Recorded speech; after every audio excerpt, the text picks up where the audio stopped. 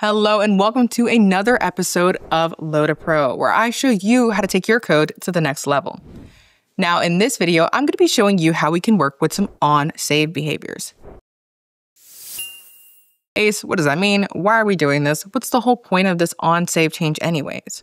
Well, let's say we have a particular problem. We have some contractors that we need to enter into Dataverse. Now these contractors have a first name, last name, and a contract number. And we have another field in our table that is supposed to join all three of these together. Now, we could have a flow take care of this, where a flow will run and after the record is created, it will automatically fill that value in. But what if we want that value to be pre-filled? What if we need to do some additional work with that value? Well, instead of having a flow do it, we can have our code do it. We can have it do something like this.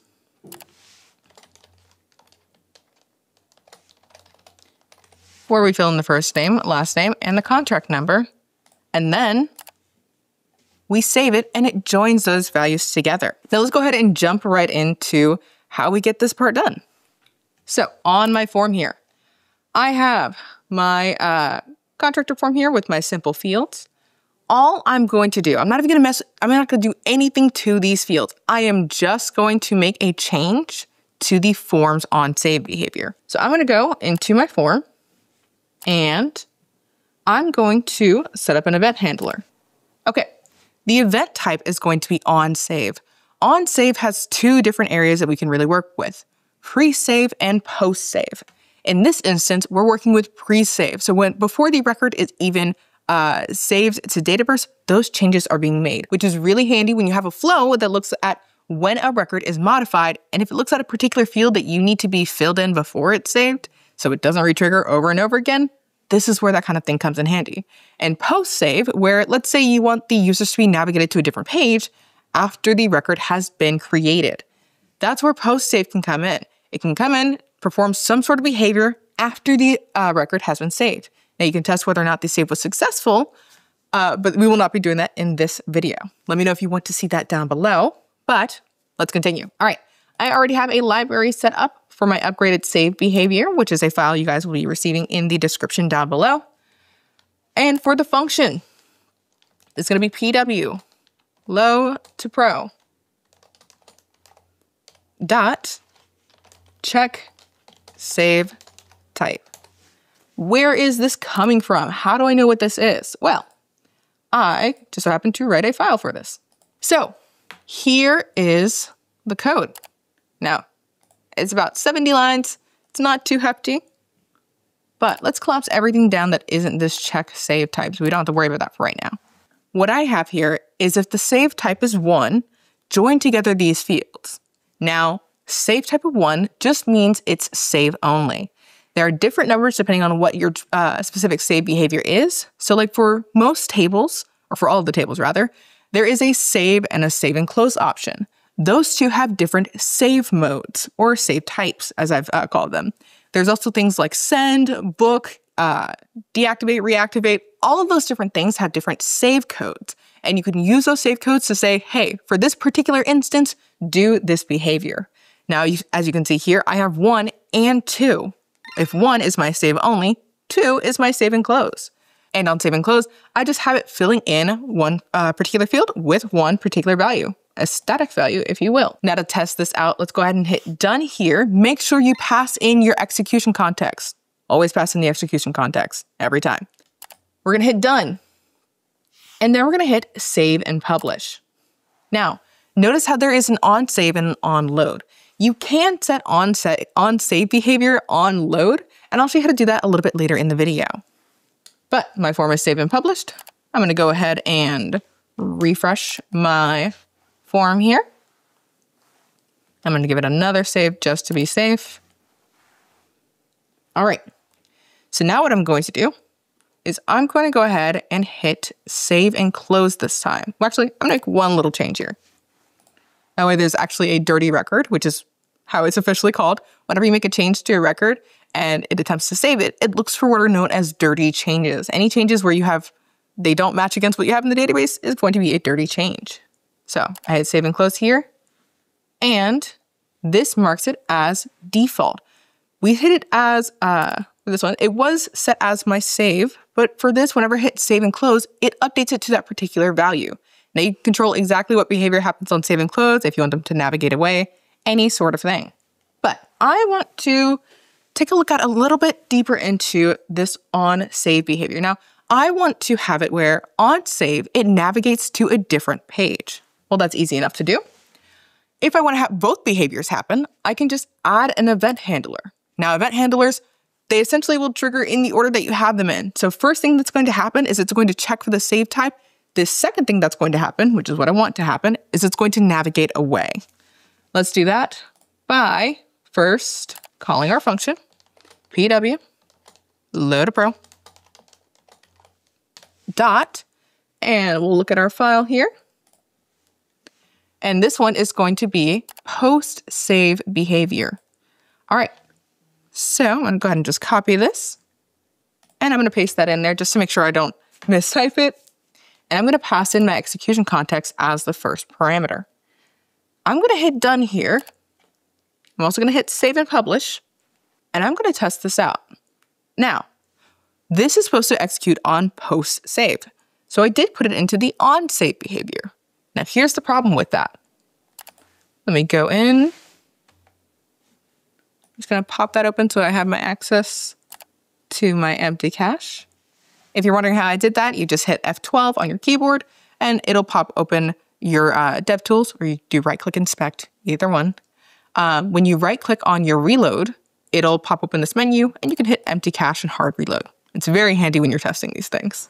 Okay, let's go ahead and we can actually just hit save here. Okay, this is going to throw an error, and it is correct to throw this error. Okay, for OnSave, there are specific properties that are available in the execution context that gets passed to our parameters. That box I made you check all the time, that is important. What happens there is certain properties and methods are available. Things like getting the save mode, having a prevent default to essentially stop the save behavior as it's going through. However, the function I just had you plug in is for post-save behavior. With that, we have to kind of set it in a different place. While you can set post-save behavior in the OnSave, it's better to do it in the OnLoad. So let's go ahead and set that behavior.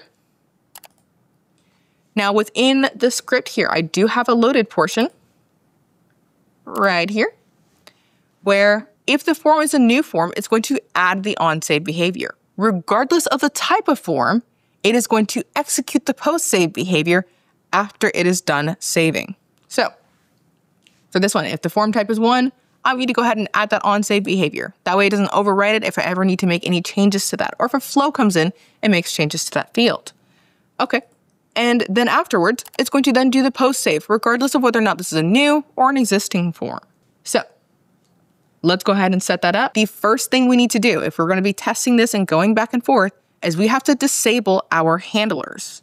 To do it, to disable our particular handler, you're going to select your handler, and then you just uncheck this enable box. You don't have to uncheck the execution box unless you really want to. Just make sure to turn it back on if you ever need to turn this back on. But just hit done and repeat on the second one. All right, let's go into our OnLoad. Now I have mine disabled here, but just to make it fair, I'll create a new one.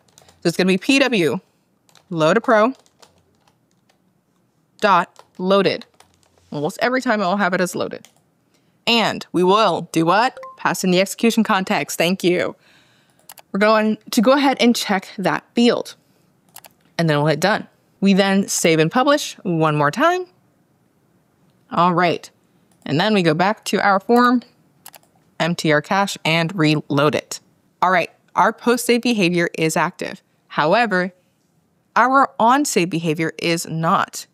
Because we have it as whenever a new form is being created to enact that OnSave behavior, when I hit, well, if I add a C with another Y and hit save and close, it doesn't change to default. Now it does navigate me to accounts because that is what I have the post-save behavior doing.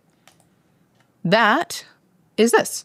So in the event that our save is successful, which is get is save success, and the event args comes from our execution context, Then I put in my page inputs and I say, hey, navigate to this page. So this is happening post save. So after the record is nice and done, it's not going to change any of their fields. It's just going to kick it out to the next thing. But if I go back to my contractors here and I create a new one, if I do 1, 2, 3, 4, 5, 6, I know these aren't letters, but we're going to use numbers. And if I hit save here, it's going to save it, kick me out to accounts, and that's about it. The next thing that I have here, how am I setting these field values on save? Well, I created a formula to do this. Whenever you want to take this code and make it your own, to make these changes, all you really have to do is update these fields. So for the set value on save, it takes a few different parameters. The execution context, obviously, the field to set, the join by, and the fields to join. Field to set is going to be whatever field we want to have this value fill into. So for us, or for me rather, it's contractor name. The join by is going to be whatever character you want to separate your first name, last name, and the contractor number, or whatever field you choose. And then the fields to join is an array of values. You can put in as many fields as you want here. What will happen is the code will cycle through those names, try to find that field, and if it can, it will take that field and add it to a list. And at the end, once it has all the fields and all the values gathered together, it's going to join them with your specified separator. Now, I do have it as a default. If you do not specify a join by, that it puts in a space hyphen space, but you can change that whenever you get your hands on this code. To change your parameters, I have it on line 25. You can change PWLTP contractor name. Here's my join by field.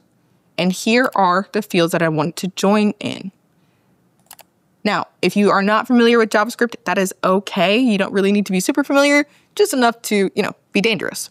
All you need to do is whenever you see these 3 dots in any of the code files that I give you, it just means that you can put as many additional arguments as you want, which is what these are. I have 3 here. If I put 5 here, 10 here, it doesn't matter. It would continue to add them on. And you can put the same field twice if you really need to. And for this, that's about it. Now, if you want to see more on the client API, more on these particular events like OnLoad, OnSave, let me know down below in the comments, and I will see about making a video for that. But for now, that's about it. If you want to find me, you can find me at pragmaticworks.com. If you want to schedule a virtual mentoring session with me where I can help you out with problems like this, check out our booking site. And if you want to learn a little bit more about model-driven apps and how to build with them, take a look at our Learn with the Nerds video, where we show you how to build a model-driven app within Dataverse. Alrighty, my name is Ace, and thank you for watching. I'll see you guys later. Bye!